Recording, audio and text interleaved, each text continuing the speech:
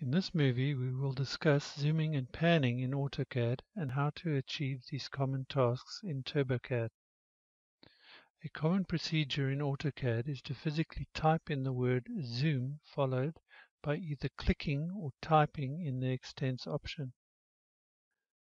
Similar functionality can be found in TurboCAD by clicking the readily available buttons on the standard toolbar.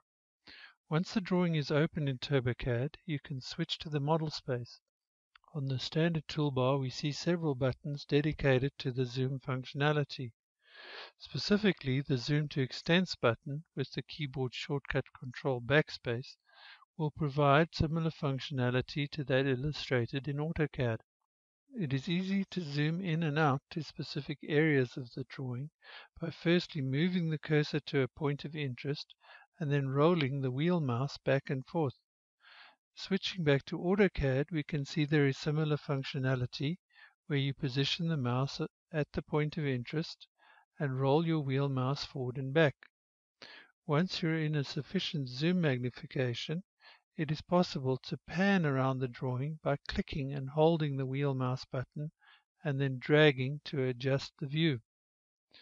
The default TurboCAD interface, however, is set up to invoke the 3D Examine mode by clicking and holding the wheel mouse. This is often confusing to AutoCAD users who are familiar with the dragging of the mouse button in order to pan. New users who are unfamiliar with this Examine tool also think that their drawing has been corrupted and it is now at an angle. In order to return it to the top view, you can simply right-click and choose the World Plan option. It is possible to customize the TurboCAD interface so that the familiar pan operation is used instead. So in TurboCAD, you can click the Customize Controls option to open the Customize dialog, then click the Options tab and then choose Additional Device Setup. This is where you can control how the wheel mouse functions. Clicking the drop-down list and choosing the Hold option, you can see that this particular operation is currently associated with the Dynamic Examine functionality. So in order to change this functionality, you can select the Dynamic Pan command and then click the Assign button so that in future holding the wheel mouse down will invoke the panning functionality.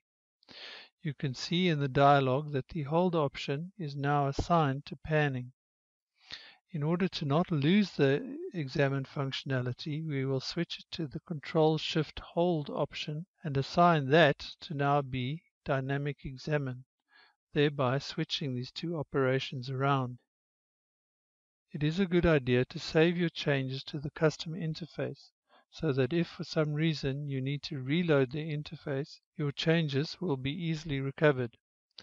In this case, we will use the name My Interface, and then we can subsequently click the Load From drop-down list and select our saved interface and then click the Load From button. Now when we return to the drawing, we see that we can click and hold the wheel mouse whilst dragging to pan around the drawing. Other functionality that can be found in TurboCAD include the window zoom as well as zoom to selection.